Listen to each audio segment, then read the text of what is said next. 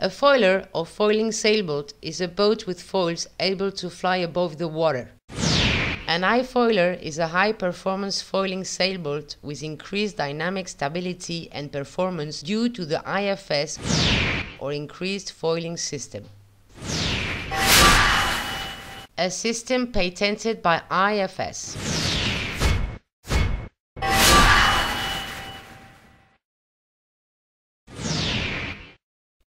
Increased dynamic length. Increased dynamic beam. V-foils with double lift. Safe foil system.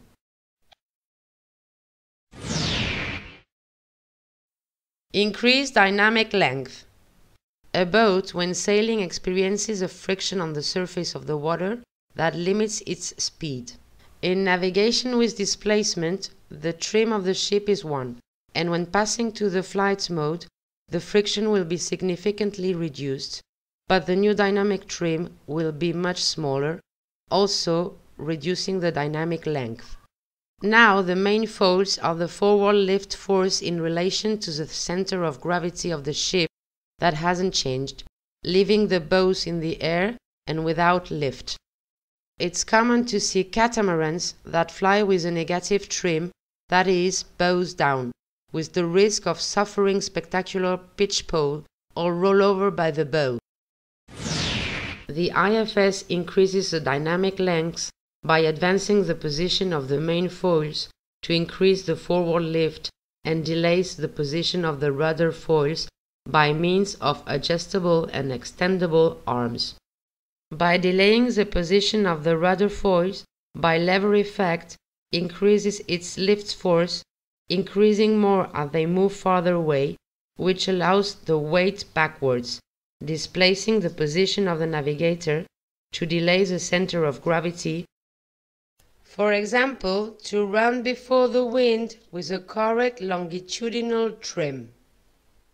To sail close hauled, you can move the weight farther forward, keeping or not the rudder distance, but at a greater rudder distance your response will be softer and the stability will be greater, while at a shorter distance the rudder response will be more abrupt and ungovernable. In yachts and multi-hulls of great lengths, where the weight of the crew is irrelevant, to use water ballasts by tanks located aft allows to optimize the dynamic trim in the same way, moving the center of gravity to convenience to achieve with it greater longitudinal stability. Increased dynamic beam. In dinghies with a single central foil and one rudder both inverted T, it's difficult to keep the boat in a constant balance without losing the transversal or longitudinal stability, which requires a great physical shape and a high technical level to spend more time navigating without falling continuously into the water.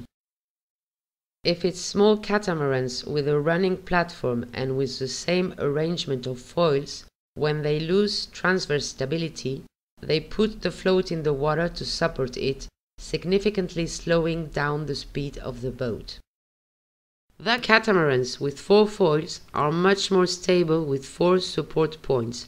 The usual arrangements are 4 foils in inverted T or 2 in T and the other 2 in L or in J.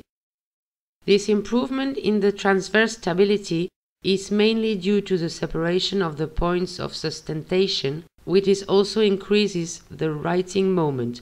The heel is reduced and favors the stability due to the increase of the dynamic beam, which is practically equal to the own beam of the hull.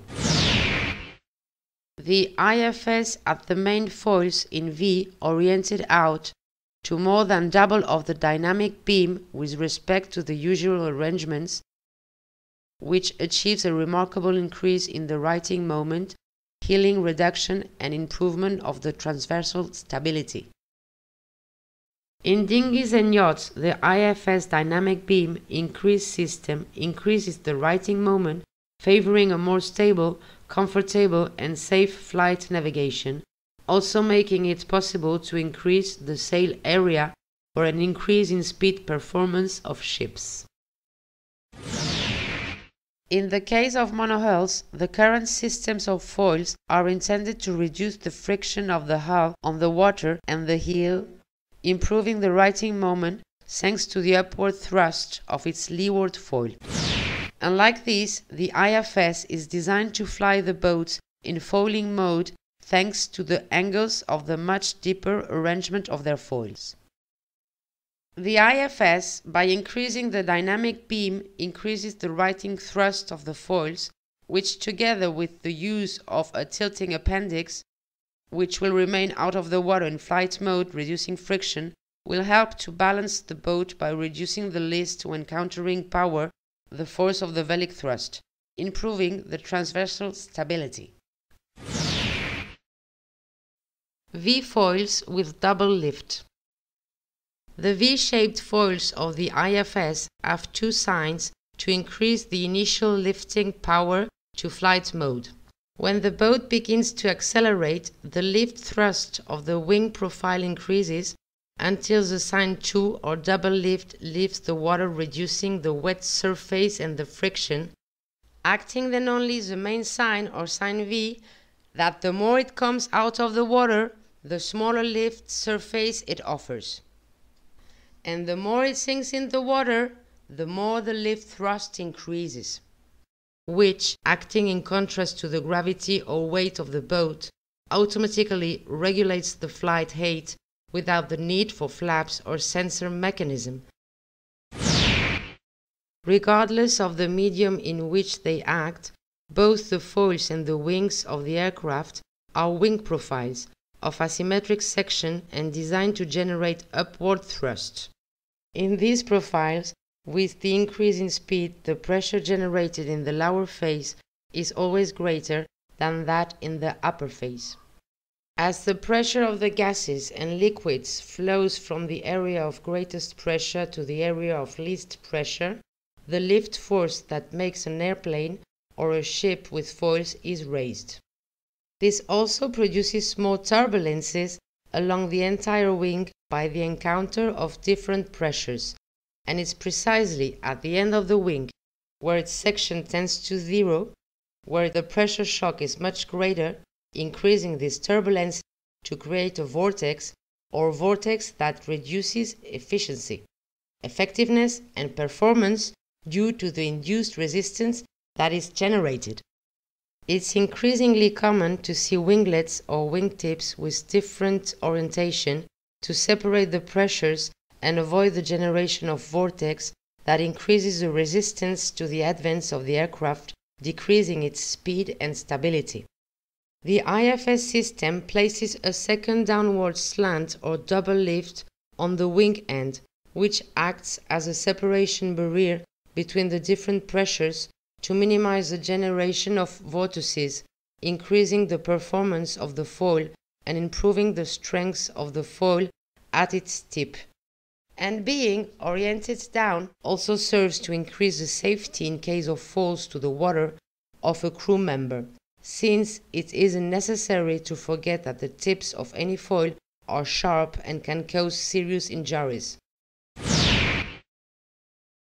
Safe foil system, beach and port. With the current systems of foils, the dinghies can beach directly on the beach without a trolley, since the wings of their foils always remain under the hull and run the risk of being damaged by friction and bumps against the ground, also the weight of the boat resting on top of them. The IFS system incorporates box foils with lower lateral exit and above the live work that allows to raise their foils, leaving their wings above the ground, without contact with it. This system also allows you to vote the boat on the shore without having to carry it until you get a deeper draft, while allowing you to navigate in shallow waters with minimally submerged foils.